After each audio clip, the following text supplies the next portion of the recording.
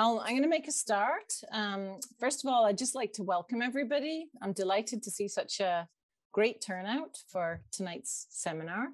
My name's Jane Barker. I'm the co-director, one of the co-directors here at the Mersey Tobiatic Research Institute. And before I begin, while people are coming in, I'd just like to acknowledge that we're meeting today in Guestbowick, one of the 7 districts of Mi'kma'ki, homeland of the Mi'kmaq people. We acknowledge the treaties of peace and friendship and thank the Mi'kmaq people for sharing their homeland with us. I also wanted to I was kind of excited when we were approached by Kevin Keyes to host this because it made me think I think it's about 10 years ago, Kevin might remember, we had a conference down in Lunenburg County, we being MTRI, the Mersey Tobiatic Research Institute. And Kevin presented on his nutrient budgeting model down at that, which I thought was really, really exciting.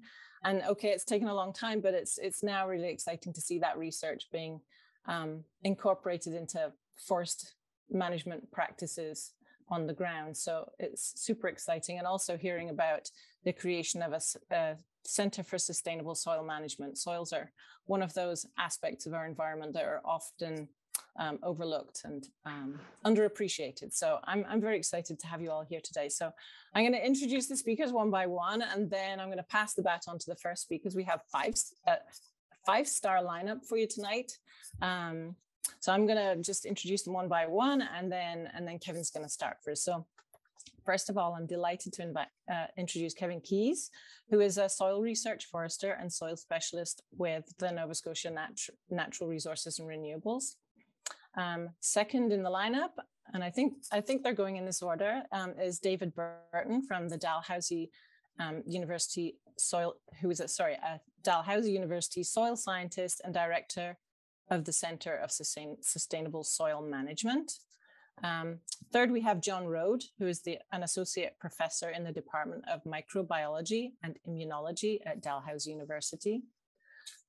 Fourth, we have Shannon Sterling, who's an associate professor in the Department of Earth and Environmental Science at Dalhousie University. And last but not least, we have Eddie Halfyard, who's a research scientist with the Nova Scotia Salmon Association. I would also ask that as we start the seminars, I think everyone is so used to being on Zoom calls now that we all have good Zoom etiquette, but I'd ask that you try and remember to keep your mics muted. And if you have any questions during the talk, it's going to be quite a long presentation because everyone's going to talk for 15 minutes or so. So if you have any questions and you don't want to forget them, if you could just type them into the chat.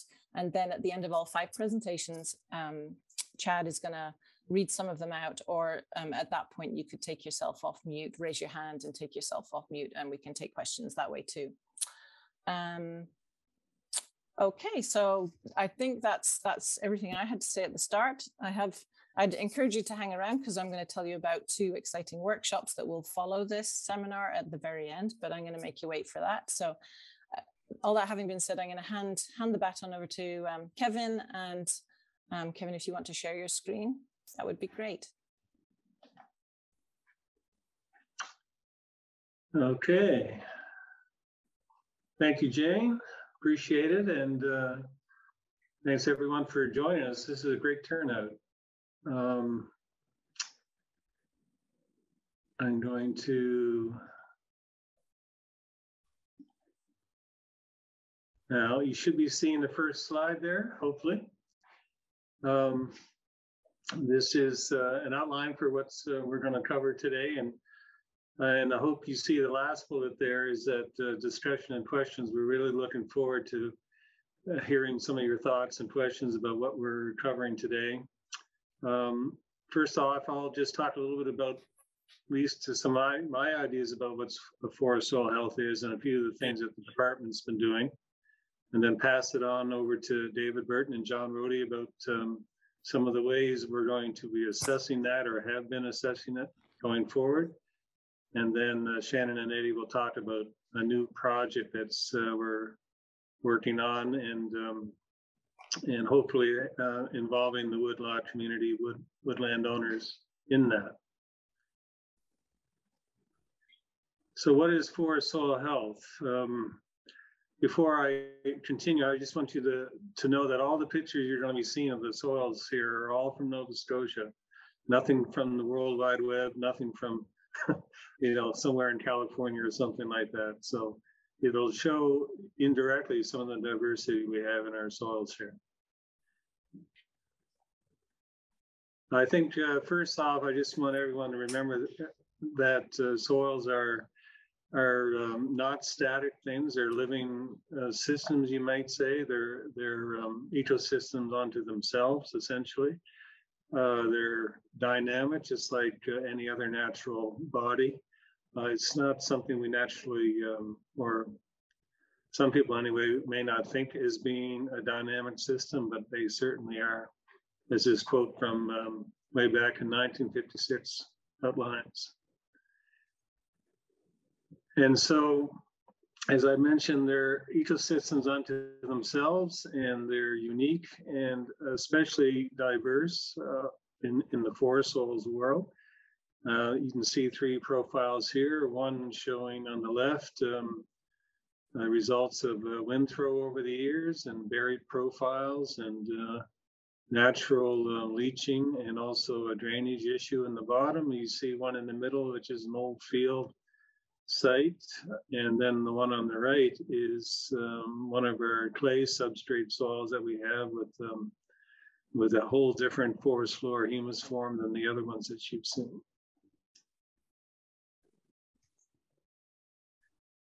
So what is soil health? It's something that there are a few different definitions out there, but this is the one I like. And I'll show or say now that the color highlighting is mine in this, because I want to highlight those two phrases within this definition.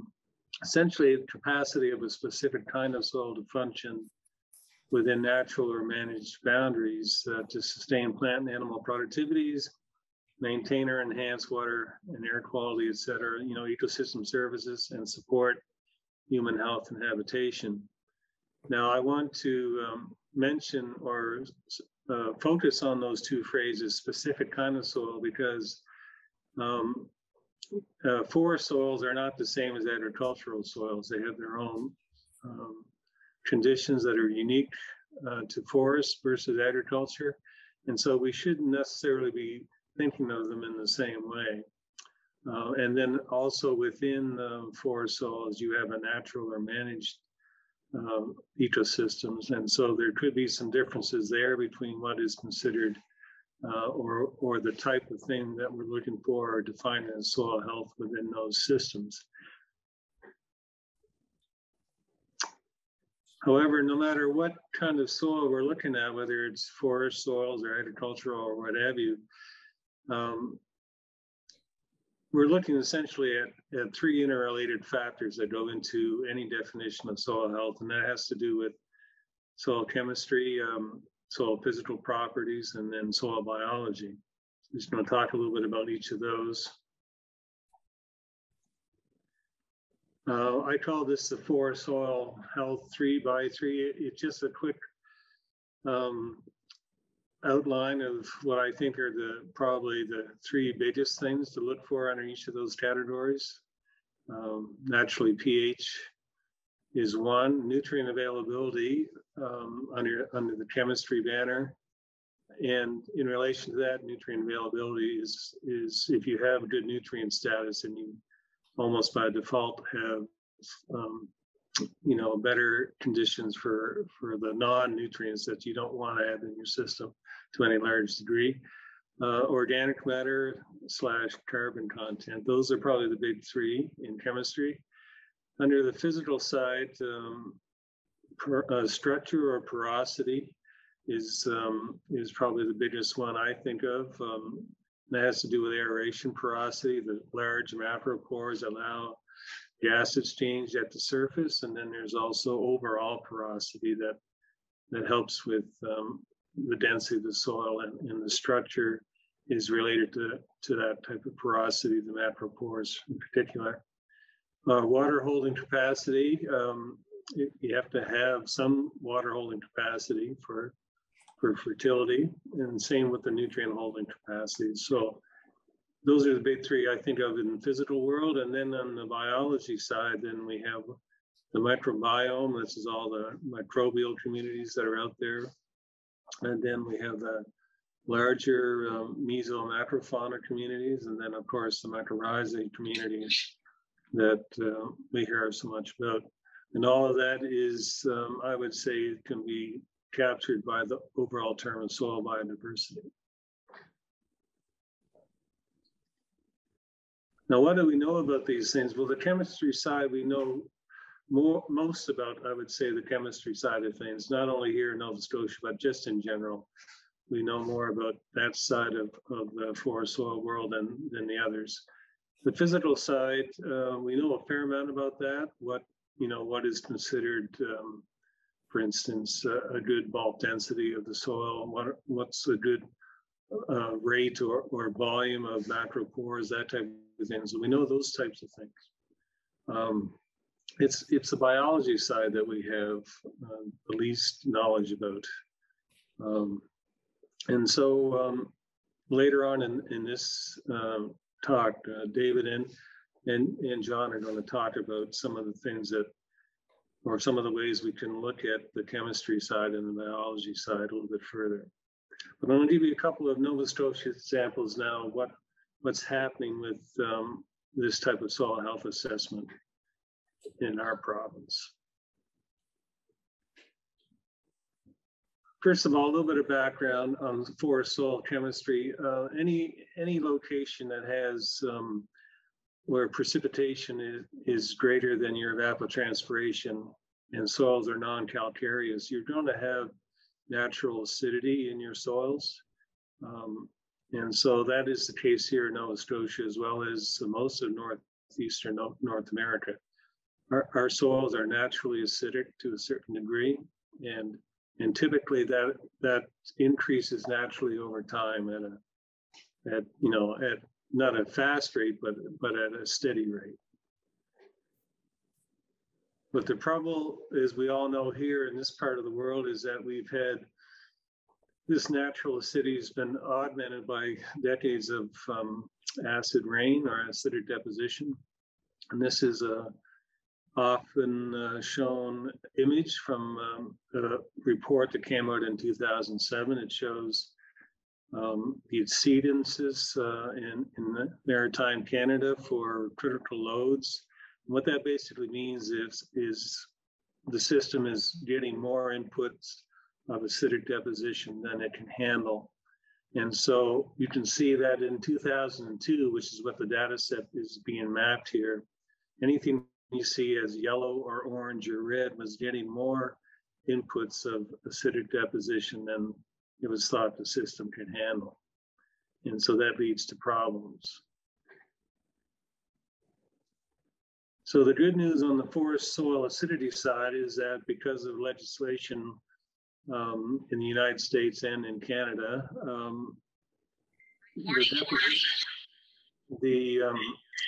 the acid loading has gone down quite a bit. Sulfate in particular is down probably about 60%, and nitrate levels, those are the two main drivers of acid deposition impacts. That's down probably around 25% or so. So since 20 or 30 years ago. So it's been quite an improvement in that side of things. But the bad news is that forest soils have shown, for the most part in Nova Scotia at least, in other areas as well, a very little signs of recovery from the impacts of that acid deposition. So even though the inputs are lower, the systems are not recovering very quickly, or they are unable to recover quickly because of the past impact. So in other words, the acid rain problem has not really gone away. It's still there. It's just not talked about nearly as much as it was because of that change in the legislation that led to the decreased inputs. So what does that acid rain legacy mean for us in Nova Scotia? Well, it means a lot of our forest soils have lower calcium, magnesium, potassium contents, so-called base cations, and the term is called base cation depletion. You'll see that out in the literature, and that just basically means that those base cations have been leached out of the system disproportionately because of the acid inputs. You have increased aluminum concentrations, decreased pH in a lot of cases. All this leads to stressed soils and ecosystems, and then, as I mentioned, a very slow natural recovery.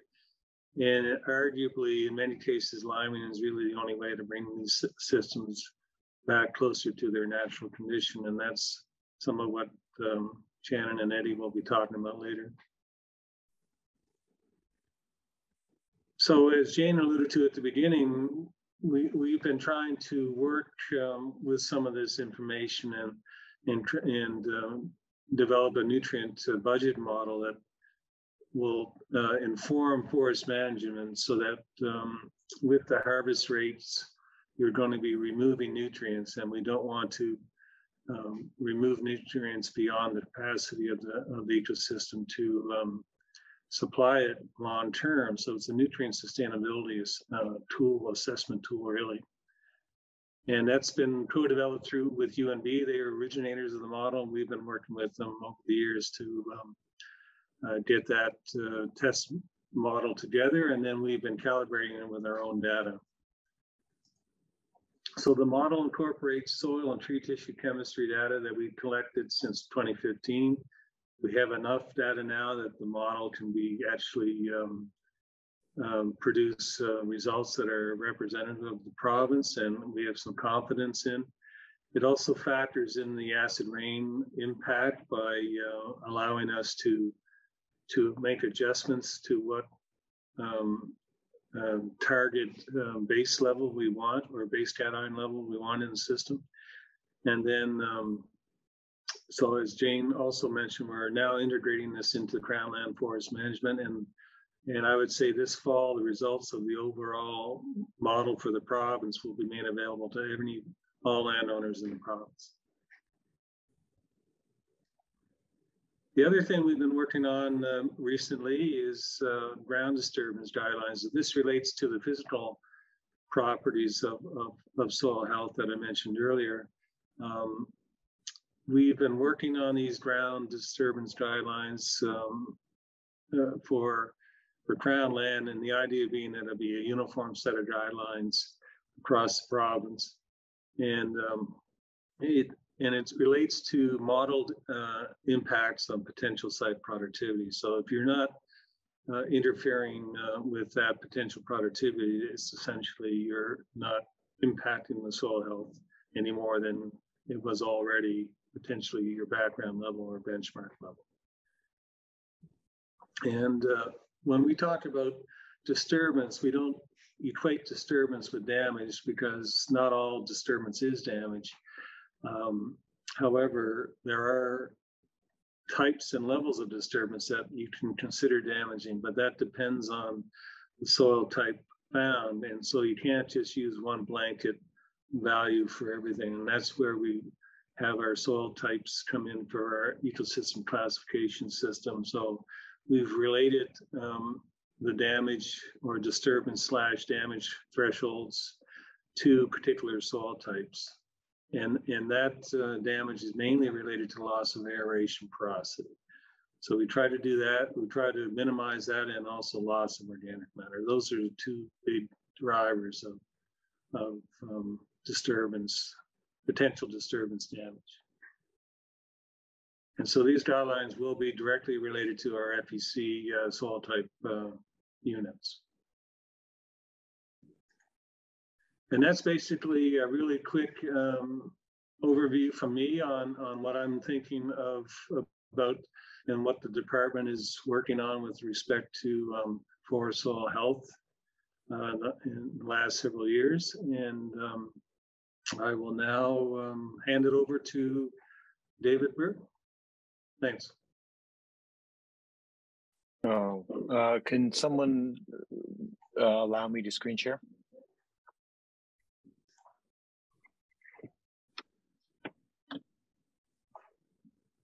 Make me a co-host, or just give me screen sharing permission. You should be good to share now, David. There we go. Perfect. Thank you.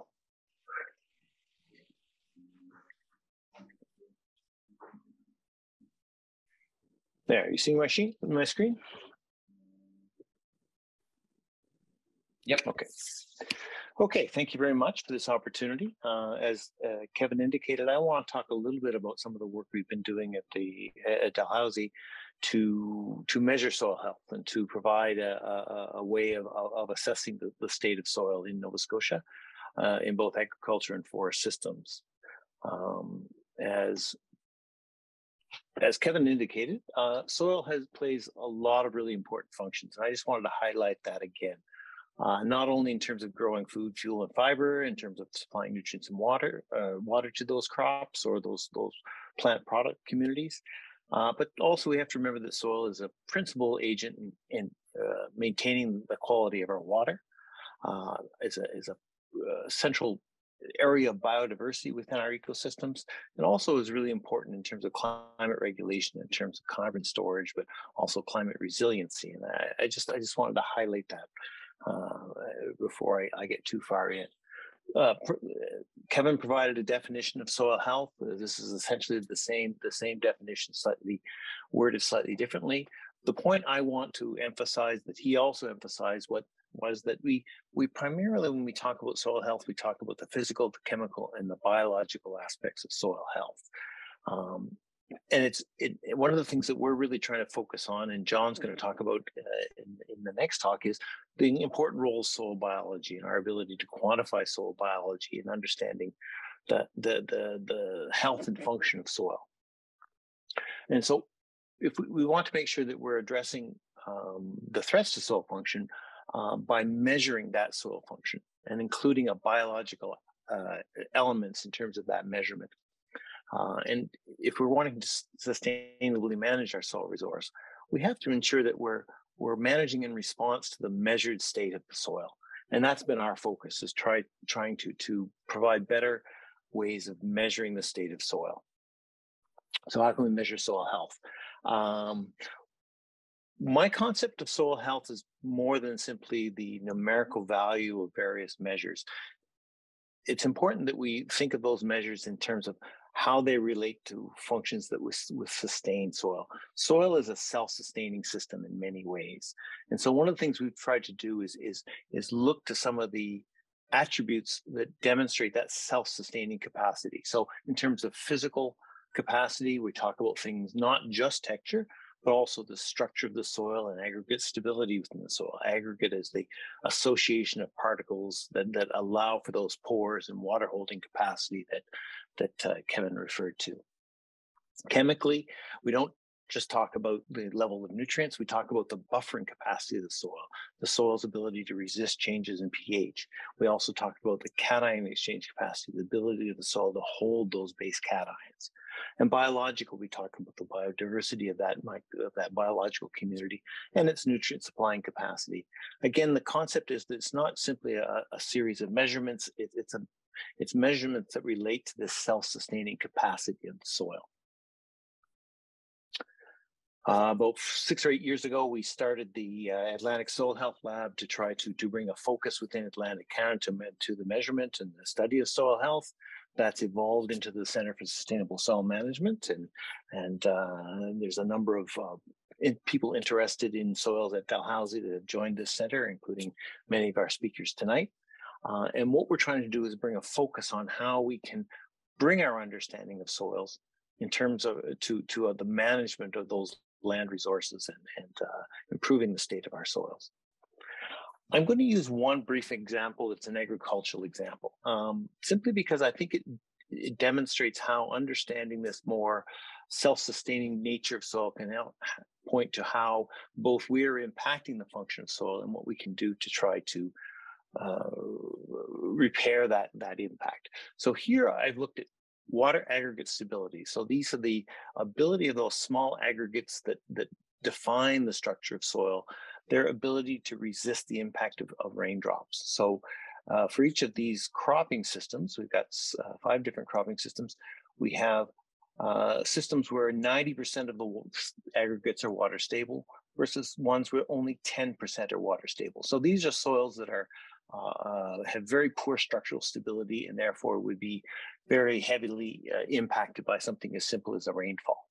And if we look at different cropping systems, we have different degrees of disturbance. We have vegetable crop systems that have a high degree of disturbance and have very low percentage water stable aggregates.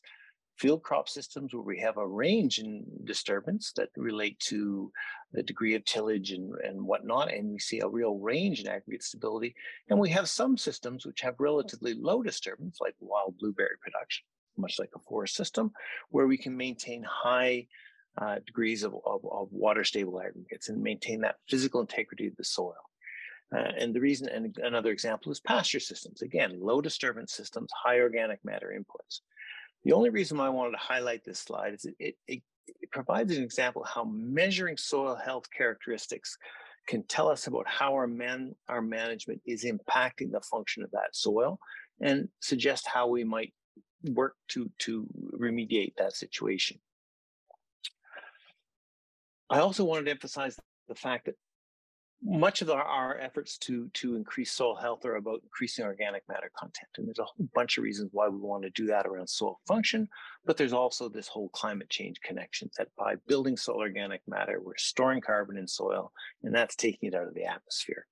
The unfortunate thing, of course, is that in Canada, we're going in the wrong direction for the most part. You'll see this is organic carbon content change primarily in agricultural soils in Canada. And you'll see the east is very red, meaning organic carbon contents are declining quickly. In the west, it's green. They're building up. Why? Green, the west has adopted reduced tillage, reduced disturbance systems. The east still is using a fairly high degree of soil disturbance. Again, emphasizing that our management impacts the function of their systems and their health. So one of the things I want to emphasize is that we have an opportunity to improve soil health and sequester carbon, and that will deliver a whole lot of important benefits to us, improve soil fertility, and improve resiliency to the impacts of extreme weather, things like extreme rainfall events, improve purification of our water, the biodiversity of the soils, and removal of carbon from the atmosphere. But what's critical is we have to be able to measure those changes, and that's where our focus has been. Kevin emphasized the fact that we've been working with him over the last 7 or 8 years to do some physical and chemical, primarily chemical characterization of some forest soils to support our understanding of the nutrient status of those systems. And that Kevin's been linking that to his forest ecosystem classification system. We now want to take that to the next stage and start expanding that to a broader concept of measuring the soil health of these samples and of the forest soils in Nova Scotia. And we're undertaking that this fall as a result of an agreement we have with the Nova Scotia Department of Natural Resources and Renewables. A couple of things we want to do as part of that initiative is we want to look at methods by which we can more effectively measure the state of soil. One of the challenges we have in terms of doing these measurements is they're very laborious and very expensive. Can we find ways in which we can do this in a more cost-effective and more time-efficient way? And that's something I'm going to spend a few minutes talking about. One of the new technologies we're looking at is the use of spectral analysis of soil to measure a wide range of soil properties. So this kind of technology uses the really rich data that a full spectrum analysis of soil gives as to the physical, chemical, and biological content of the soil. This is the kind of technology that is being adopted widely throughout the world right now as a way of modernizing our way of measuring soil samples.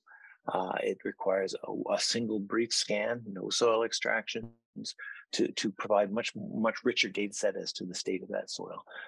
My colleagues Gordon Price and Derek Lynch are working on doing this. We're working with the United States Department of Agriculture, their National Soil Correlation Center, to build a spectral library for Eastern Canada so we can process a large number of samples and get a really good sense of a broad spectrum of characteristics of those soils.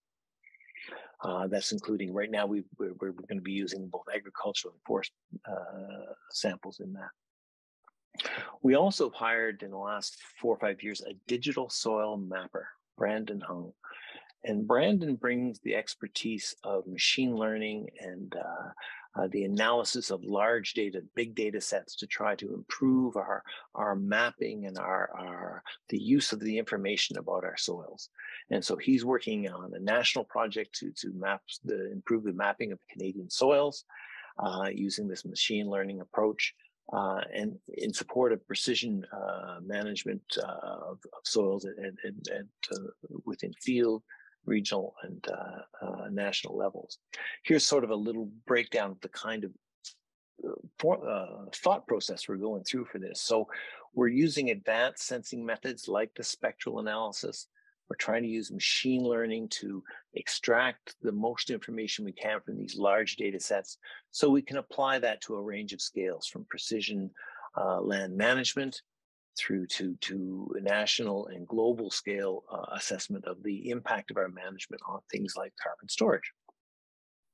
Brandon's been involved in a national process through the Food and Agricultural Organization, through the International Technical Panel on Soils, to provide a global map of soil carbon. And he's been the person that's been taking the lead in terms of the Canadian soil carbon mapping project. And Kevin's also involved in that through the Canadian Society of Soil Science and their pedology subgroup. And what we're trying to do is we're trying to use the existing soil maps, but also some additional satellite and other kinds of information to improve these maps so we can better document the current state of our soils in terms of carbon, and hopefully beyond to other parameters like soil health, and use that information as a more precise way to inform how management can improve the state of our soils through this kind of approach. So that's all I wanted to talk about. And basically my message is that our attempt to bring more sophisticated tools like spectroscopic measurements and digital soil mapping to give us a better sense of what's our state of our soils in a broader context, a physical, chemical, and biological context. So with that, I'll turn it over to John. I'll stop sharing and turn it over to John.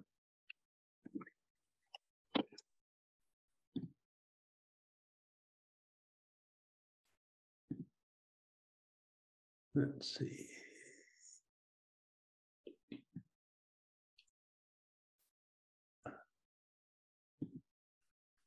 Let's see. Do I need to do something to share my screen here? You should just be able to hit the share screen button, green on the bottom panel. Okay.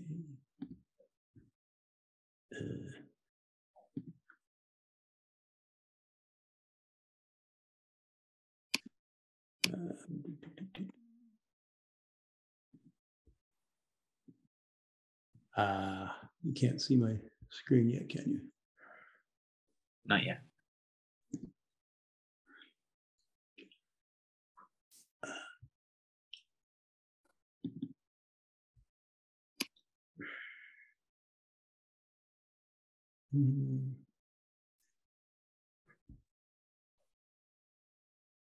If it doesn't come up, John, I think I have your presentation open, so I can share it here and move slides forward for you if you'd like. We can. Yeah, I think there's something with it's telling me something with my privacy is not working. Okay. Would you like me to do that? I can. Yeah, I guess we should. Yeah, so we can get going. Sorry about that. Not a problem. I'll just share my screen, see if this works.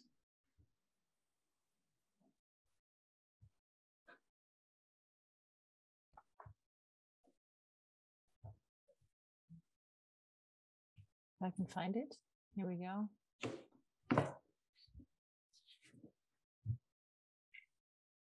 So first of all, I'd like to thank Kevin for managing expectations for my talks, telling us that the biology is the least we know. So it's true, I don't really have a punchline of my data yet, but so I am a microbiologist at Dalhousie University, and the this study that we've been doing with Shannon Sterling and Eddie and Kevin is something that we've been doing the last 3-4 years or so. And any data that I show is, for the most part, been generated by a student that Shannon and I are co-supervising, Maggie Hosmer. And yeah, so I think next slide, please, Jane.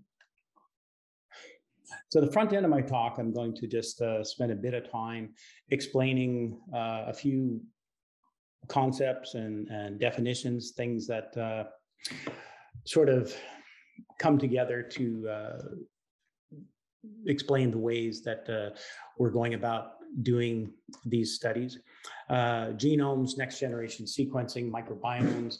These are all words that you read about in the popular press, things like, you know, the Chronicle Herald and stuff. But I'd like to explain them a little bit better because they're fairly new concepts. These are things that I didn't learn when I was in undergrad because they didn't exist yet.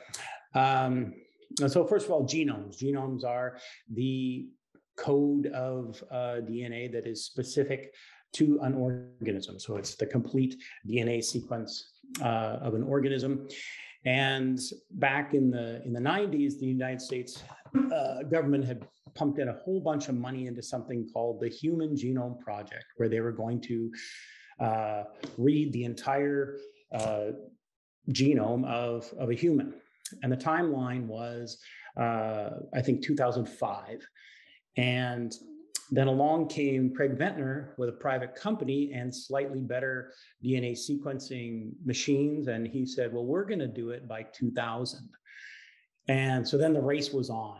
And this created a lot of excitement and a lot of interest. And it resulted in a lot of DNA innovation in DNA sequencing. And so the result is we have several DNA sequencing platforms. DNA sequencing just gets better and cheaper every single year. And so that's next generation sequencing. It's all these different DNA sequencing platforms that now allow us to sequence DNA from all kinds of tissues and samples and soils.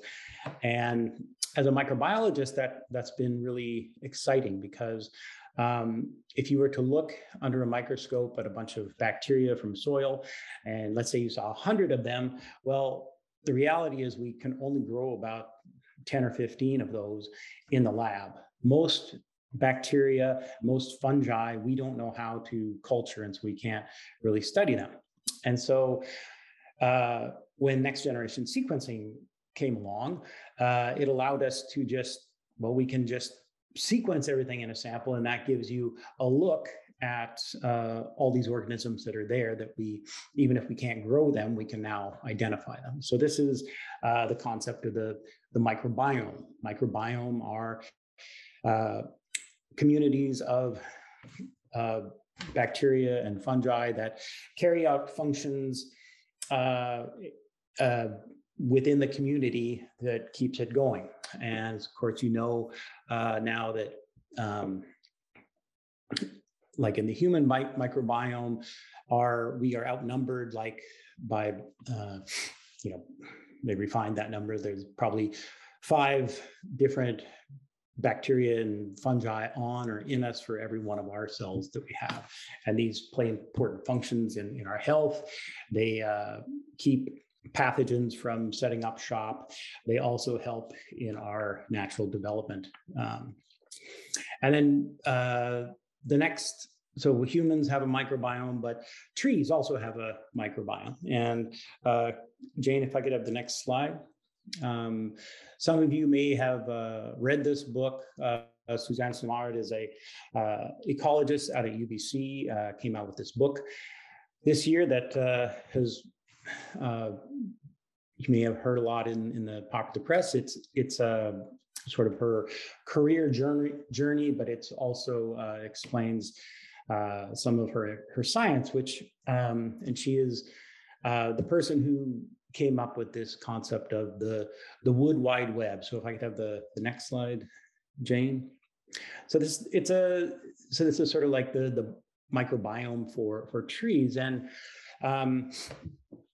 In her studies, what she was working for a timber company at some point, and this is out west where there was the idea was you just want a monoculture of Douglas firs, and any other trees are like weeds. And what she started noticing was the Douglas fir did a little bit better if there was some of these weed trees around, like some of the birches and whatnot. And she had the idea that maybe they're communicating in some way. And so she did some pretty elegant studies where she would inject radio-labeled carbon into one tree, and then it would end up in a tree quite far away. And what was the spooky thing was these weren't even the same species of tree. And then they went on to show that the way that these the radio label was getting over there was through these connections of fungi. And so, and we now know that they transport all kinds of things, carbon, nutrients of various types, as well as alarm signals. So if you're getting, one tree is getting attacked by a bug, it can tell the other one far away. So these, this wood wide web that is important for forest health, for communicating with one another. If you can go to the next slide, when people talk about the wood wide web, they're usually talking about fungi.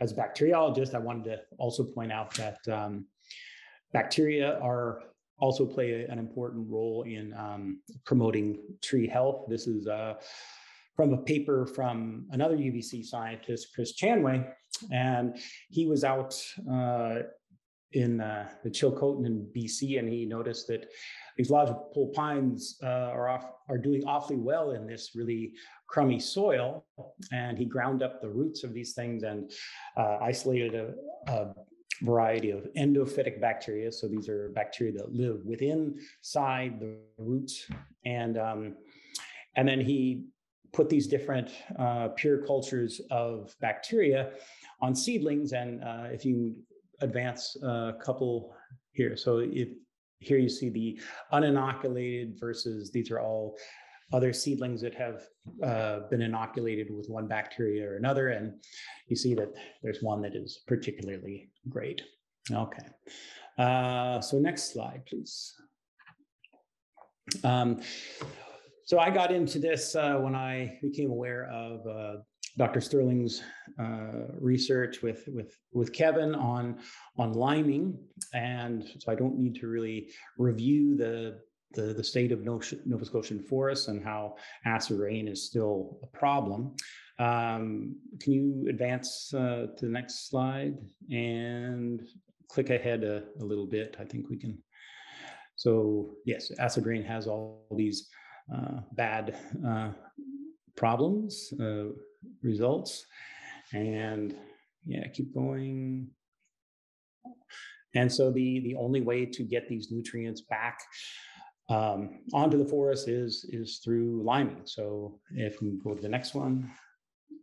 Yeah, so here we're getting to the this is the study site that Kevin and Dr. Sterling had set up. So go ahead to the next slide. Okay, so they have a number of sites, and so these are those nice pits that Kevin was showing you, and that now Maggie knows how to make. And so we have 5 plots that have been limed versus ones that have not been. And so skip ahead. So our idea was that so trees, of course, take a long time to grow, and whereas microbes, the doubling time is very quick. So if we can, the first thing that should be changing in this system after you add lime is that the microbial community should change first. So that was the idea. So go ahead, and the next one as well. So if we could, even if we don't know what these bacteria are when we identify them, these might be indicators for things like forest health and recovering forest. Okay, so, all right. Okay, so moving on. This is just a little bit of the study design. If you could click ahead a few. Okay, that's perfect. Oop, maybe go back one. So we took samples from those different sites, from the upper forest floor, the lowest forest floor, and then the upper B horizon. So now next slide. This is just to do this the right way. We had to take a variety of samples at each site for statistical power. So that's just shown here. Jane, if you could jump in. Yeah. Right, so we have all these samples, and so this meant that Maggie went out and she got the soil samples, she took them back to the lab, extracted the DNA, and then cleaned them up for DNA sequencing. So next slide. So when I talk about DNA sequencing, in fact, we're just sequencing one gene for each bacteria. So every bacteria has a protein and RNA machine called a ribosome, and that makes protein. Every bacteria has it. Every bacteria has this one gene, this 16S rRNA gene. And the nice thing about this gene is that it has a bunch of constant variables. So these are the sequences that are shown here in gray. So these can't change for any bacteria. And then it has these variable regions too. And as throughout evolution, as bacteria become more different from one another, they're allowed to change those variable regions. And so after millions of years, you end up with each bacteria is going to have different sequence that's diagnostic for that species in these variable regions. And so then, Jane, if you can go ahead, what that allows us to do is go in with a little tiny piece of DNA, mix it with our sample, and then, so like this 515F, it's going to truck along and read the DNA sequence in that direction and produce a piece of DNA. And the other one, the 926, is going to bind to a sequence and make a piece of DNA in the other direction. So go ahead, Jane. And so this is a technique we do in the lab called polymerase chain reaction. And you end up with a mixture of identical DNA pieces that then we can read in an automated DNA sequencer, and you get all this data. Okay, so that's 16S sequencing. So go ahead. So this is our, and then there's a bunch of bioinformatics. So this is sort of the first high-level view of our analysis. The samples in blue are from the treated, and the controls are in orange. And go ahead, Jane. And one more. So what you see is that what we want to see are when the samples start clustering, that means that they're more different from one another. And what you see is that in the lower forest floor and the upper B horizon, everything's kind of mixed together.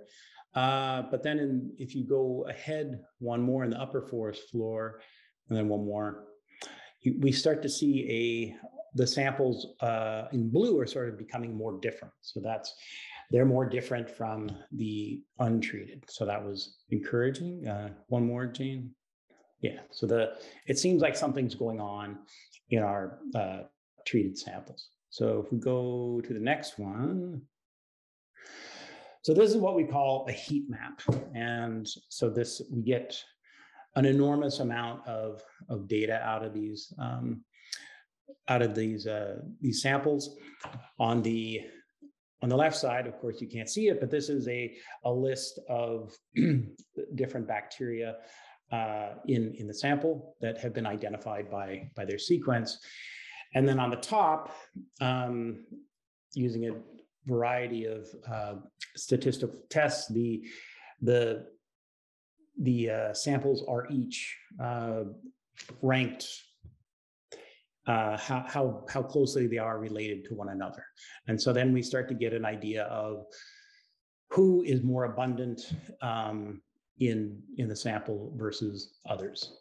And so the more like the lighter yellow color means that particular bacteria was seen in higher abundance than if it was in blue. All right, so that's going through this analysis, we've identified a number of bacteria that are more abundant in either the treated versus the untreated.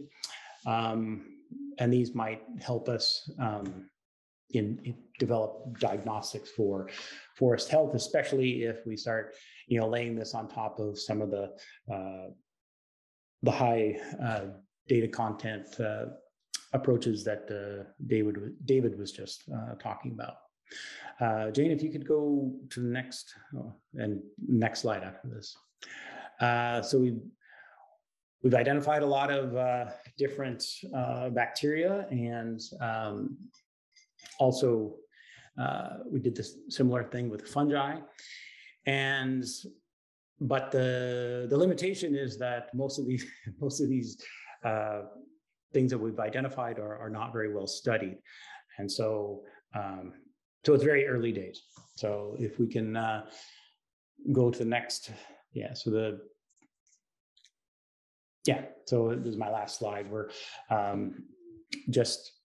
it's exciting working with Dr. Sterling and Kevin and putting their data sets together with ours, and hopefully in 5 years we can start making some sense of some of this. And then the last slide, I really want to thank Genome Atlantic for providing the funds to do this, and Dr. Morgan Langille, who's our microbiome expert here at Dalhousie, and his postdoc, Robin Wright. Okay. All right. Thank you. And I will. I've stopped sharing now. So Shannon, were you sharing or Eddie? I can't remember. Eddie's going to be sharing. Okay, yeah. Perfect.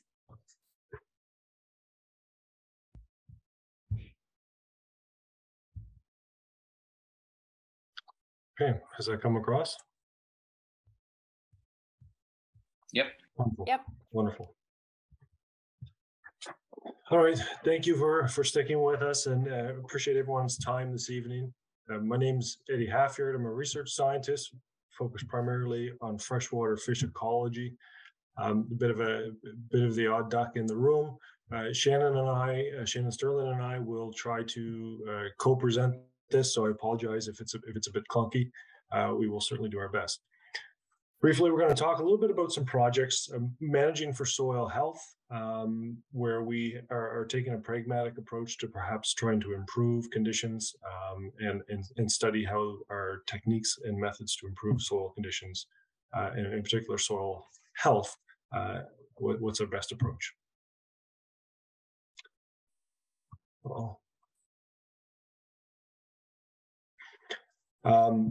So as we've talked about earlier, the issue of acid rain continues to be a problem here in Eastern Canada, particularly in Nova Scotia.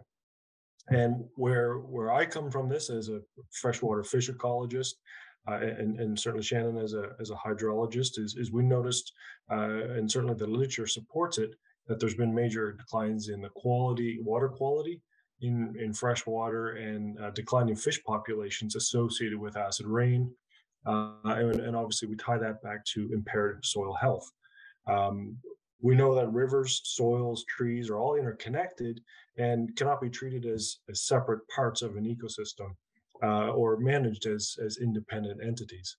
And as we've discussed already today or this evening, obviously this impaired soil health also impacts forest by reducing forest growth or growth of trees, reducing biodiversity, reduced resilience to disturbance, and perhaps susceptibility to disease.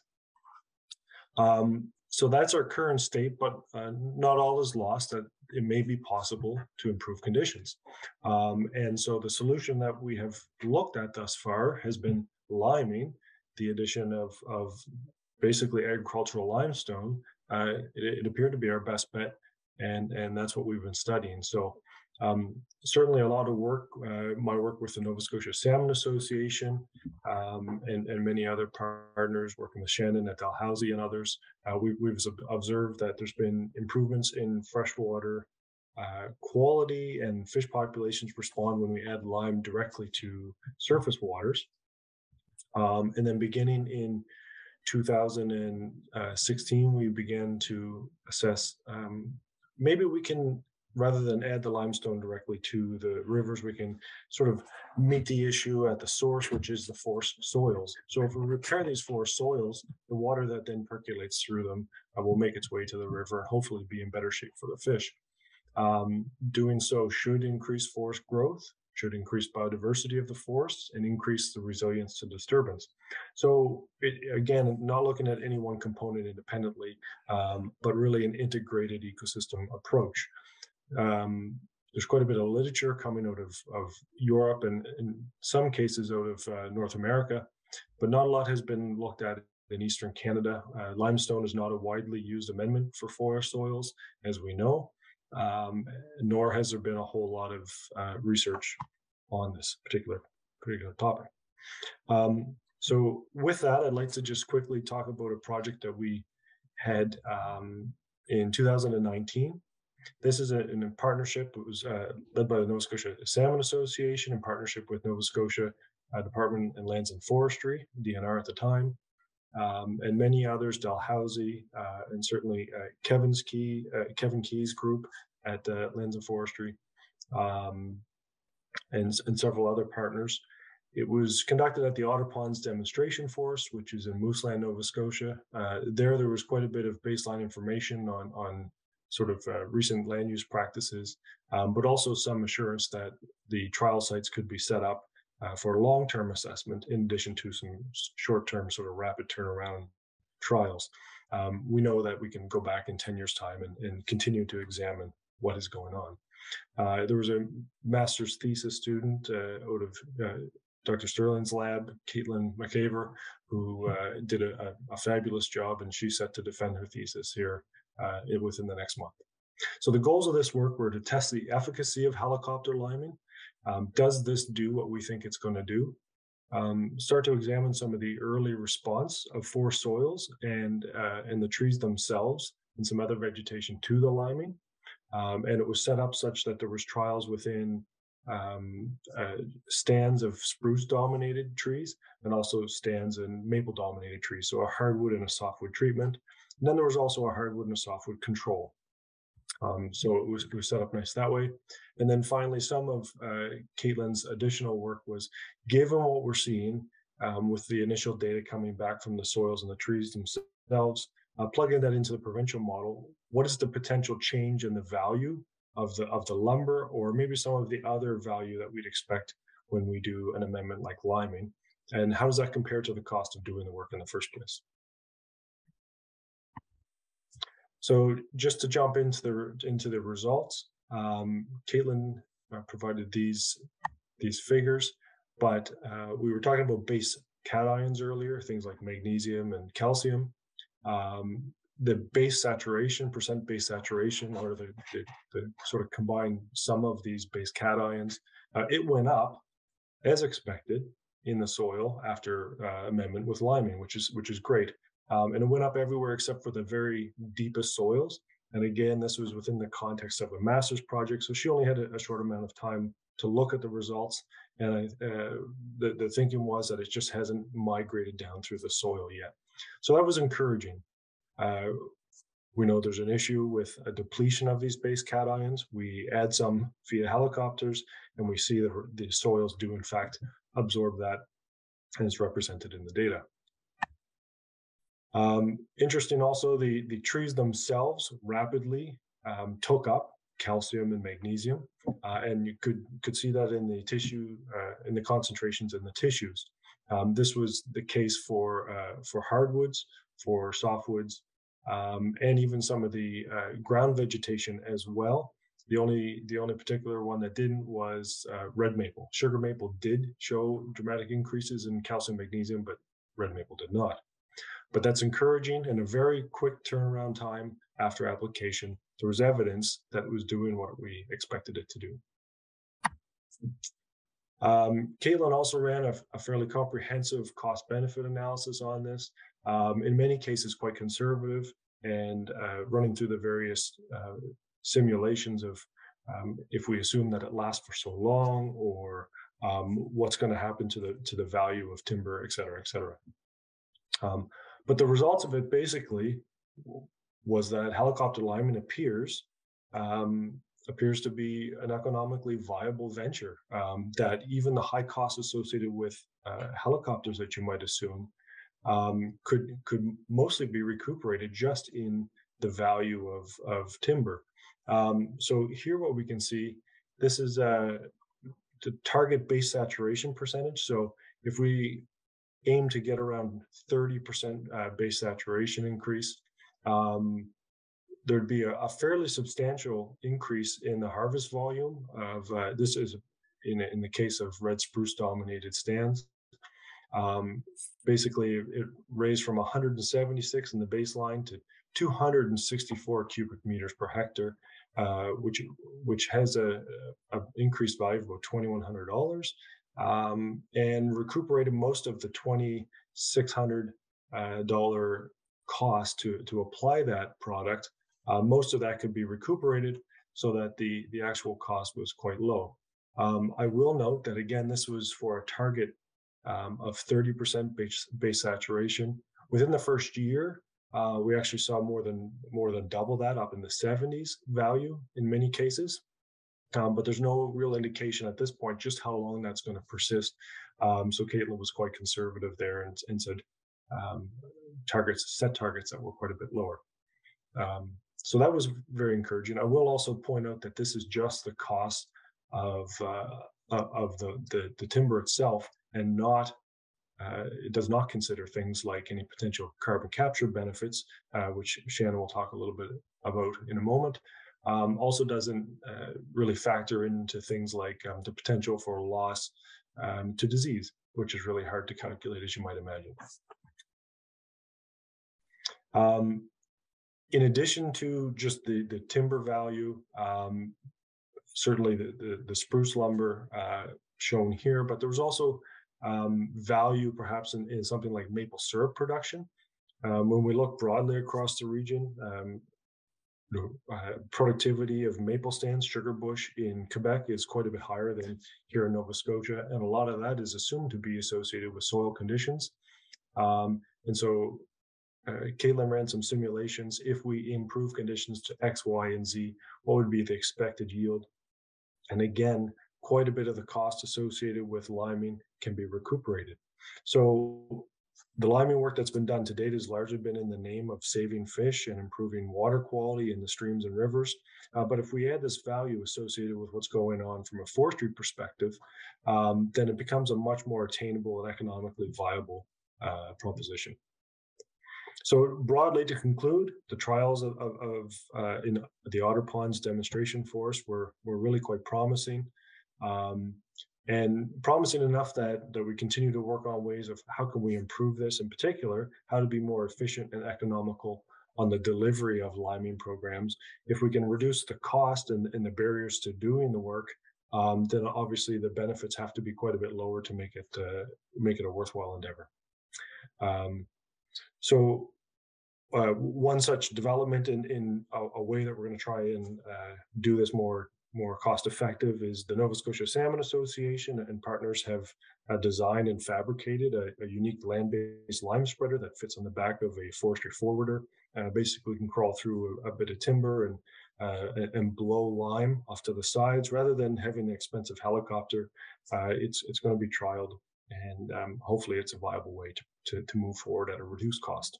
So with that, I will pass it along to Shannon, and please bear with us as we share our slides.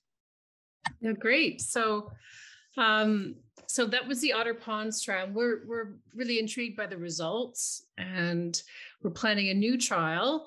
And one of the reasons, or my motivations for presenting to you today, is we're at the design phase of this trial. We really want to get your feedback on what would be useful to you, information to help you decide whether this would be useful for your woodlot, for example. So keep that in mind when we present some information on this next trial. So on the left at Otter Ponds, we were using crushed dolomite.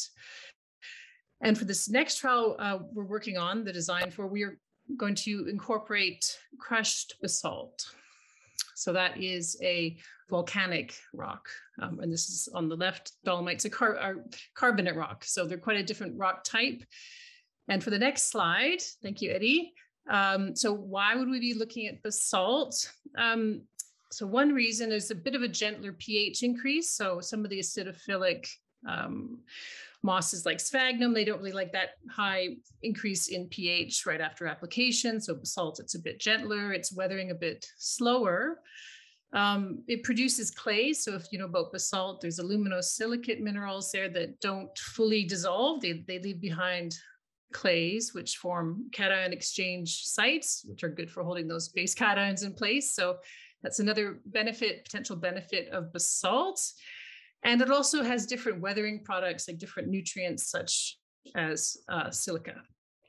But another big reason for basalt is it is also an agent for drawing down CO2 that has basalt minerals have a particularly strong carbonation weathering, drawdown of CO2 per ton of basalt weathered. So there's a whole other area of research that we're delving into, apart from acidification mitigation or acidification recovery, but people are just spreading basalt on fields, like in this example, just to draw down CO2 to combat climate change. So we're really interested in that convergence of acidification recovery and CO2 drawdown, and not just for the environment, but also maybe that if in the future there can be carbon market implications for the carbon capture, that will help fund acidification mitigation work. And I'm just going to put, in the chat, there's a recent project in Scotland that's looking at commercializing this enhanced weathering. And it's mainly primarily people are looking at it in croplands. So we're one of the first to look at it in forests, but that's why you see the cropland example here. There is one other trial, next slide, Eddie, that we just met with last week. Our team we met with the carbon community in Wales. So they're actually applying basalt amendments to forest plantation. So they're actually taking an old sheep field and planting coniferous trees with basalt amendments and all these are different treatments and controls that they have. So there is this, it's not quite the same applying to a forest, it's rather the field and then they plant it, but it is some interesting information. We've been they've been sharing study design ideas as well. So next slide, Eddie. So what we're looking at in our design phase, we're considering where to do this experiment. And so what we're looking for is a nice homogeneous soil.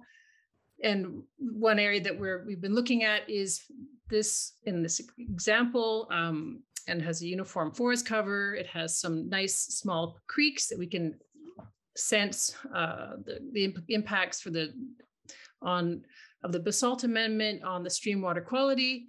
And we'll be doing lots of measurements like we were in Otter Ponds, but also adding carbon drawdown, like having CO2 flux chambers and looking at that carbon cycling as well. So one of the objectives is to see whether is carbonate rock better or is basalt better for an amendment, and we're hoping to get enough money to do a trial where we can have a mixture of both, because they both have the lime weathers faster and it produces more alkalinity, but as I mentioned, basalt has its own benefits. So those are the types of questions that we're going to be testing. Okay, so next slide. Yeah, so simply, we're going to take advantage of the technology that the Nova Scotia Salmon Association has been developing. And instead of using the helicopter for application, the sites are going to be harvested. And then we'll use the ground-based spreader that the Eddie's group has designed. So some of the plots will just be harvested and others will be harvested with a basalt amendment. And then we'll be monitoring the carbon variables and the forest soil health variables, some tree variables, as well as water chemistry. So, and this is planned for, we're right now the design phase, and then we would do a year of pre-treatment monitoring and then do the harvest and followed by the soil treatment and then planting. And the soil treatment, by I mean that is the basalt amendment. Okay, so so planning for the next trial in Nova Scotia, our team, so we really have this dream team here with Dr. Kevin and Eddie and John and myself and Dave Burton, everyone presenting here. So we'll be working on this, but we would really love to hear your ideas on how to make this study useful for you. Like, what information do you need to decide whether you want to try this on your woodlot?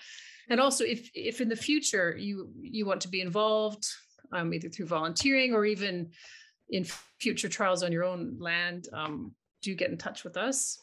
I think our emails are, this is my last slide, so we'll share contact information, I think, through MTRI, and just really it's, yeah, just welcome to contact us. Your information is especially valuable at this point on your thoughts. So thank you so much for organizing this talk and for attending. Thank you. Well, I would like to say a big thank you to you guys. And there were one or two questions in the chat. I know I had some questions, but I want to give everyone else a shout first. And I think Chad, if you're still there, I don't know if you wanted to read some of those out, and maybe we can keep an eye out if people would rather raise their hands and take themselves off mute and ask the questions. That's fine too, because we're fairly informal tonight. So. Yeah, I don't mind reading some out. The first question is from David, and he asks, this is directed to Kevin. You mentioned liming as probably essential to fix depleted soils. And he's wondering about gypsum. Is it a no-no because of the sulfur? Yeah, hi, David. It's an interesting question. I know gypsum is used in agricultural settings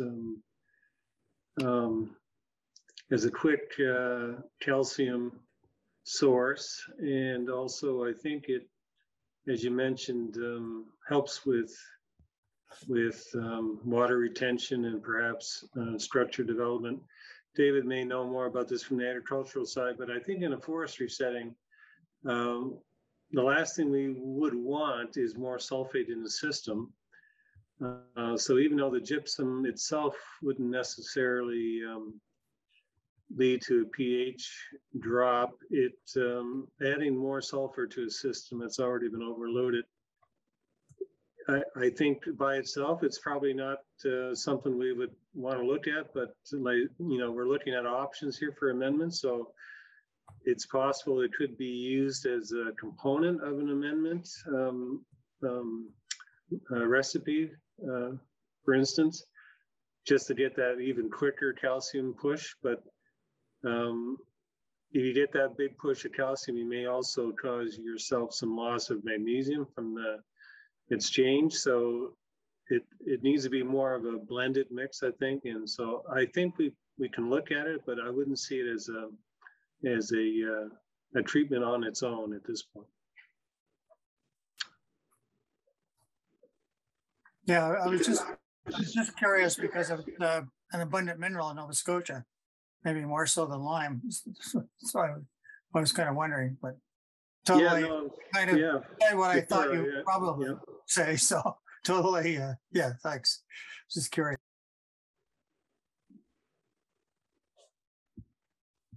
David, did you have anything you want to add to that, or do they use it as gypsum in agricultural soils here? Only as a calcium source, or in some cases a sulfur source. So, but you're right, it doesn't change pH very much, and so I would agree with your comments, Kevin.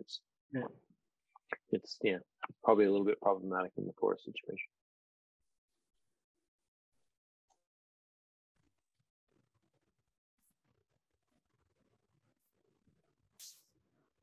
Okay, the next question is along the same lines, and this is from Lucas, and I think this is directed towards you, Shannon, and Eddie. Is the basalt you're planning to use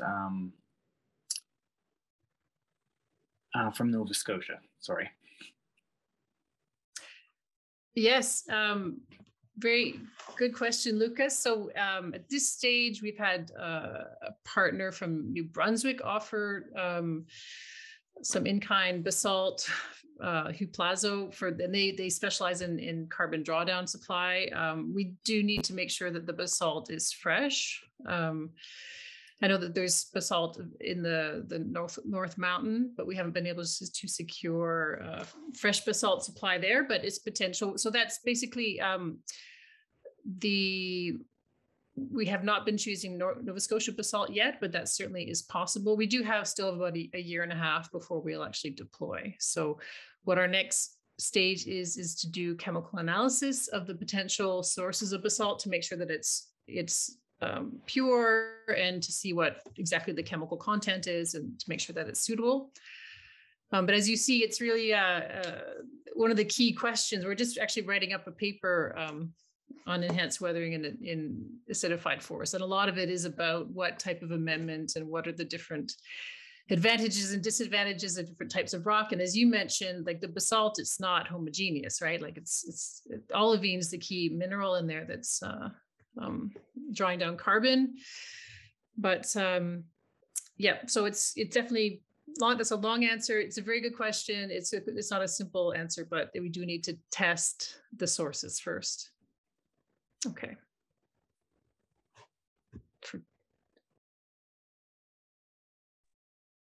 Okay, Minga has their hand raised. So Minga, if you'd like to unmute yourself.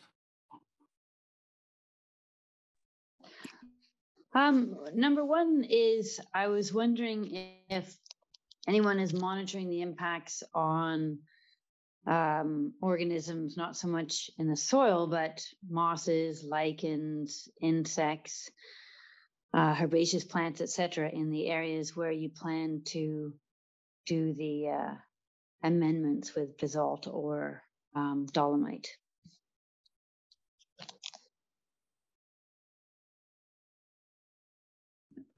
So that has been part of Caitlin's thesis, and yeah, definitely monitoring the forest floor is a key part of the work. Kevin, do you have anything to add on that part? Because that'll be more when you're muted.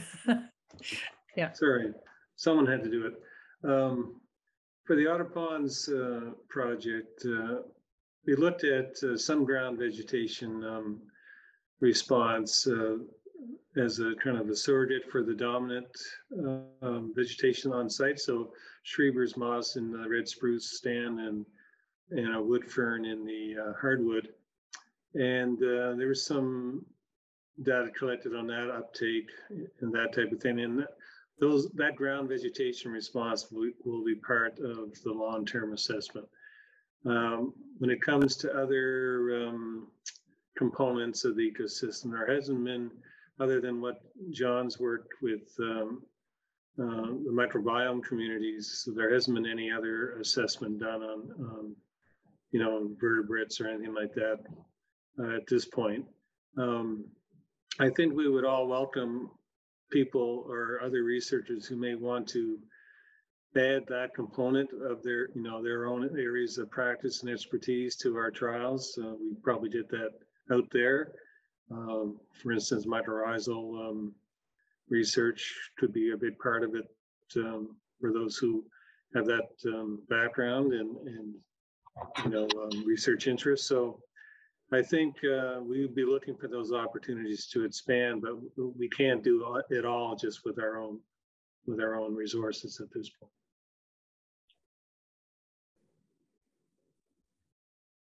Great. So the next question comes from Jane, and she asks, are the amendments primarily targeting high production forestry? Are amendments from human waste still being considered? And where is the basalt sourced? Is it a byproduct? Okay, I'll start on the first part of that and I hand it over. Currently, the use of basalt as an amendment can be used in high production, as well as in our case here in Nova Scotia, what we're now calling the ecological matrix, or the extensively managed forest.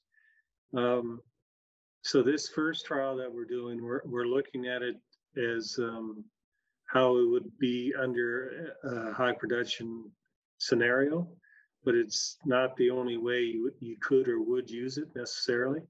But for the first time, for the more control of the variables and the ability to monitor and collect rigorous data, we have to have a bit more control on the experiment. So we're using a small area that will be completely cut, and then the amendments applied. And so it would more mimic a high production system. But like I say, I want to emphasize that is not the only scenario where we're envisioning the use of this material.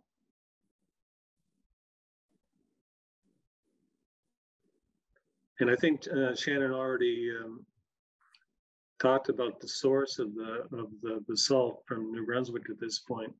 I don't know, Shannon, is that a byproduct, or is that, I think that's just a commercial product that we sell. Yeah, that's just a commercial product. But I think, yeah, definitely, like in the aggregate industry, produces basalt byproduct dust, and that would be preferable for carbon reasons and recycling of waste reasons as well. For this trial, we're focusing on the chemical composition of the basalt. But I think if we can, and then I noticed that Lucas has also highlighted the important part of the transport costs, right? So if you are going to scale this up, that will be a key consideration. And Eddie, I don't know if you want to speak to that. You've done a lot of thinking about transport costs. Sure. Yeah, it's a very good question, Lucas. With respect to the Otter Ponds demonstration project, you are correct in your assumption that we were quite close to Musquodoboit in that particular case. That said, transportation costs came in at under 5% of the total cost to apply. And because we were spreading by helicopter, obviously that's what dominated the cost to get it on the ground in the forest.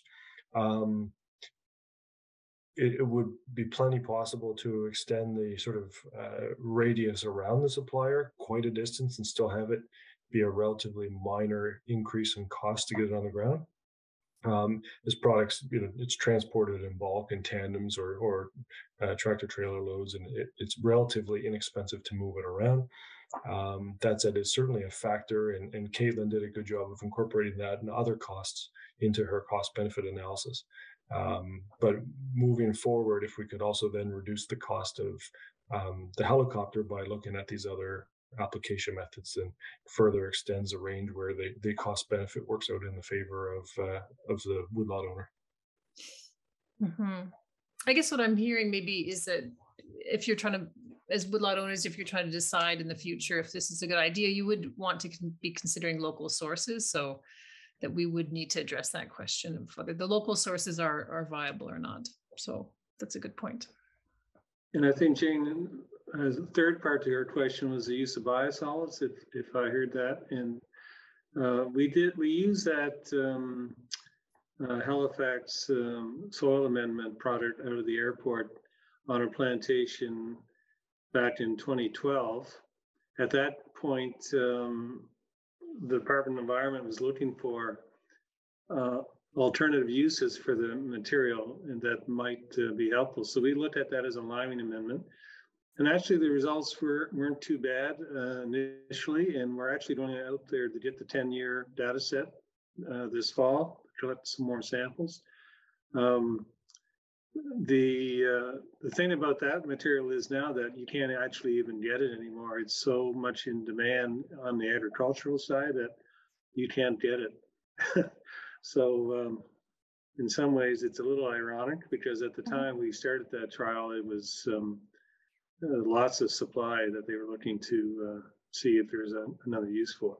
But again, I think the idea is that there are different types of amendments out there that each would have their own benefits potentially and disadvantages. So the idea is to find out what is the best mix for the certain conditions here in Nova Scotia for sure. And I wouldn't rule out biosolids completely, but it would have to be probably more of an industrial use as opposed to a woodland or woodlot use. Yeah, and I brought up the sourcing because we had a guest speaker talking about, I can't remember, it was to do with water quality a couple of years ago, and she was talking about using crushed rock from road construction as a byproduct of, you know, where they're putting those ginormous cuttings in roads as being an amendment that could be used. So I just wondered if that was an option as well to keep costs down. Thank you.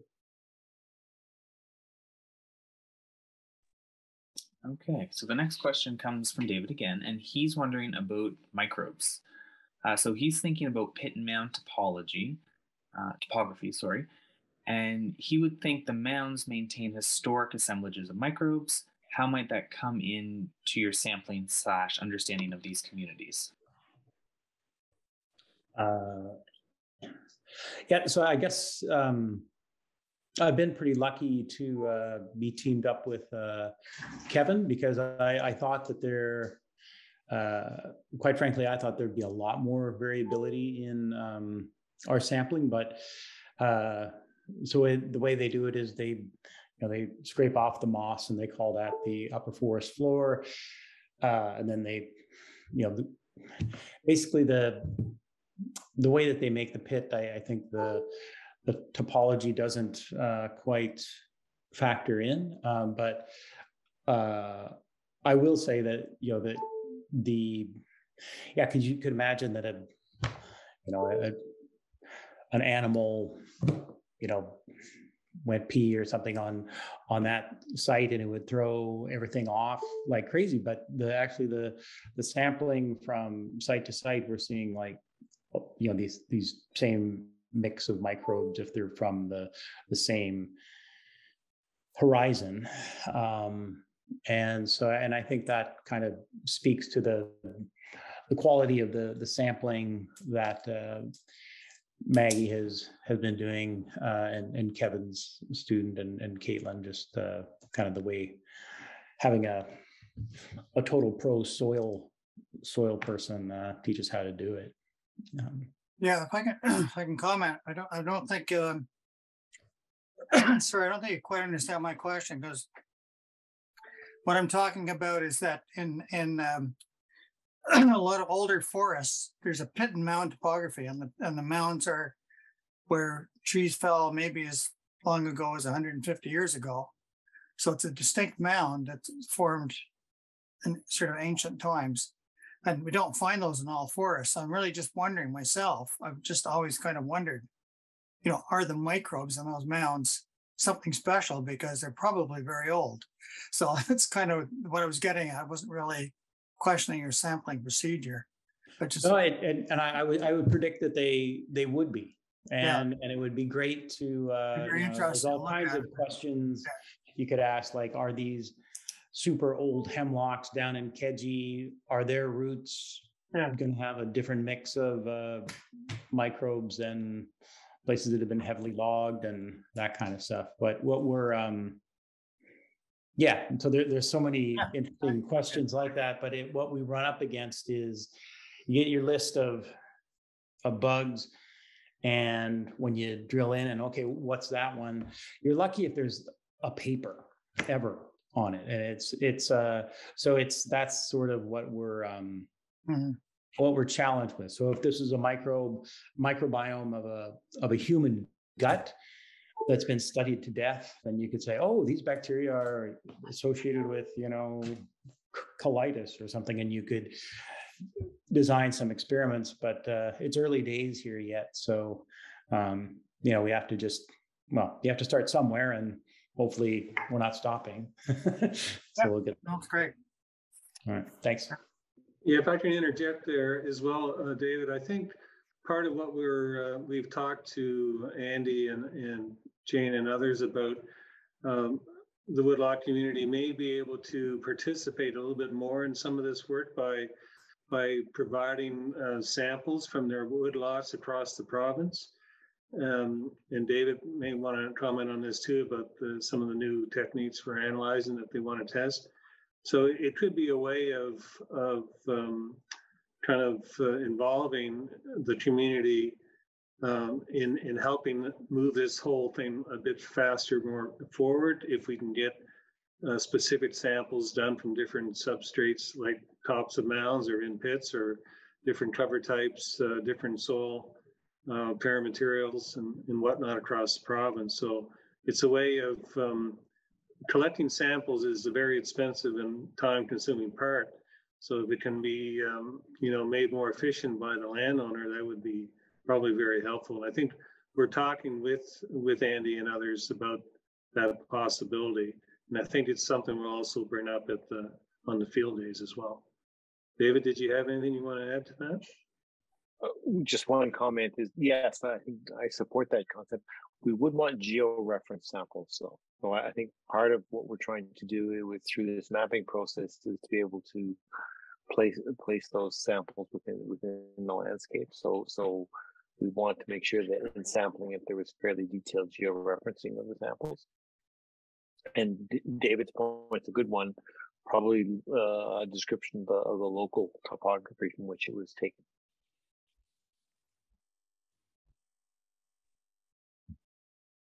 Great. Okay, so Andy would like us to talk about a bit more about the agenda for the 2 field days. Before it runs too far away, could I just throw one other point out there? In addition to those wonderful things that David and others have suggested about this sampling, to the extent that small landowners may have a really good understanding, and some may not, about past harvest practices, that would, it seems to me, be a very important bit of data to include with the sample, right? If you know what was done and when it was done, then it would strike me. But yes, I'm hoping you'll come up with a pitch for the next 2 field days at this point. So thank you. So I can share if you want, Kevin. I can share what you sent me earlier about the field days. Unless you'd rather talk about it yourselves, or you can chime in for sure. So there's going to be 2 field days in October. The first one is scheduled in Western Nova Scotia in South Brookfield on October the 15th. There'll be both field days run from about 10 till 3-ish. So there'll be full days, bring a bagged lunch, that kind of idea. The second one is going to be on the 22nd of October, again, the same time in Aspen in Guysborough County. And both of those dates, if we're reserving the Sunday as a rain date, just in case the weather's inclement. But the idea behind each workshop is to look at several sites within a woodlot with different associated soils, looking at both the forest floor and the mineral soil. So we'll be actually looking at the soil column and the different horizons. We'll be looking at some of the tools that our speakers are talking about using to assess soil health, and looking at the soil texture, becoming familiar with soil texture, and getting our hands dirty to actually do that as well, and looking at the chemical, physical, and biological properties that have been talked about tonight, as well as related management considerations. So basically, a kind of a little bit of everything that we've talked about tonight. And also, where possible, we're trying to find sites that are close to a stream or a river, so that we can talk about the connections between soil health and water quality. Does that cover everything, Kevin? Have I missed anything there? No, that's Kevin, pretty well. Everybody? That's pretty well it. It'd be, fairly just a carry on from what we've talked about here, and as a good introductory step for those who haven't had a lot of experience, and for those who have, there's still lots to get out of it as well. Questions will be answered as best as possible. Yeah, and I should say as well that places will be limited on those workshops. It's something that we may do again next year, but there's obviously a limit to a number of people you can have kind of standing in a circle and listening or looking at soil pits. So if you're keen, get your name in early. And I think Chad shared a link in the chat earlier, or you can email Andy for the one in the east, or you can email me for the one in the west.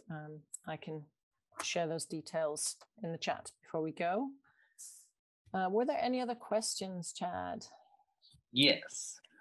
So Eve asks if we're aiming for a specific soil pH when we add amendments, or does it vary? I can start that one off. What was done in otter ponds was meant to replicate what was being done elsewhere in the name of water quality. So looking at, given the type of targets we'd be looking at to change water quality, is there a response in the forest? So the particular rate that was used in that case was 10 tons per hectare of dolomitic limestone, which was our best estimate of what would be needed to elicit downstream water quality responses based on where it's been done elsewhere. It would certainly be possible to aim some, produce some soil-specific pH targets. Kevin can speak to that better than I can, but there's more than just pH to consider, certainly. I don't know, Kevin, if you'd like to add to that. Yeah, just quickly. It really is less of a pH question and more of a balance in the replenishment of the cations and ratio of the calcium, magnesium, potassium to the aluminum in particular. So it's those ratios and that base saturation that is probably the more important measure or metric, and the pH can respond in some areas and not so much in others. But like you said, forest soils around in this part of the world are naturally acidic. So anything that's kind of in the 4.5 to 5.5 range would not be unusual or necessarily bad. But if we can get that ratio of nutrients to aluminum back down to where it was historically, that would probably be the main consideration. Okay, and the last question is from Lucas, and he asks, how much does soil compaction by machinery influence the amendments, or the need for amendments? I can field that one again. That's also related to another question David Patrick had about getting in with helicopters in sensitive areas. The two questions, obviously, that would be a primary objective, is to reduce compaction, reduce disturbance. And that's why the helicopters are so nice in that regard.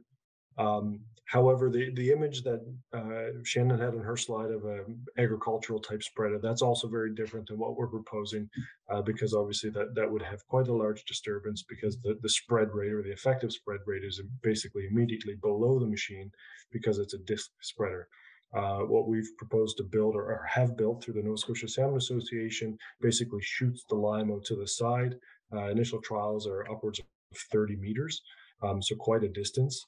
It's a 660 horsepower lime and basalt throwing machine. So we're hoping that it's going to be effective that way. And so your effective swath width is quite large relative to the disturbance. In an ideal situation, we'd be able to travel down pre-existing roads that already have compaction issues. There may be some opportunities around float wheels and on machines, etc. Managing payloads. There's usually a technological way. If we define what the parameters are of what we need, I'm a big believer that we usually can get there with enough ingenuity and innovation. So compaction is a consideration for sure. Ideally, we reduce it to its bare minimum. Yeah, and on that note, it also relates back to what I was talking about with the ground disturbance guidelines. We know which soil types have certain hazards for compaction, for instance, and we know thresholds that where damage is thought to occur, and so we can monitor that and as Eddie said, relate or match the protocol, the application system to the site conditions. Yeah.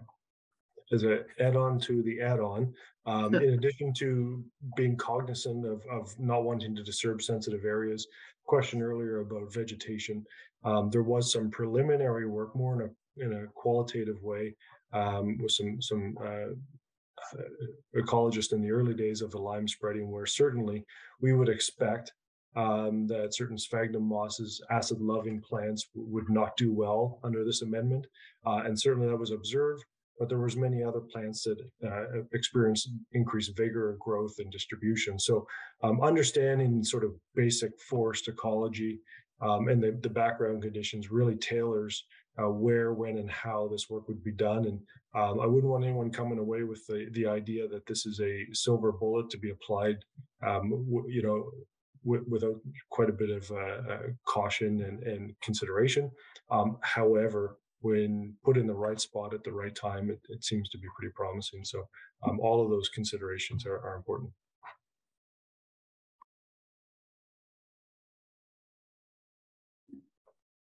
Great. Well, I think we've exhausted our questions.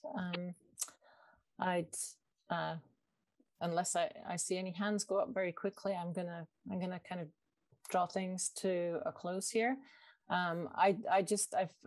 This has been really exciting. I wasn't quite sure how a soils workshop would go across. We weren't sure how many people we'd get to register. So we were absolutely delighted to see high registration and a great attendance tonight. And I'd like to thank everybody for joining us. Obviously, I'd like to thank our great speakers tonight. I just loved the way that all the presentations kind of dovetailed together. And I would challenge, after all that information, you all were really great at taking very complex information and making it understandable.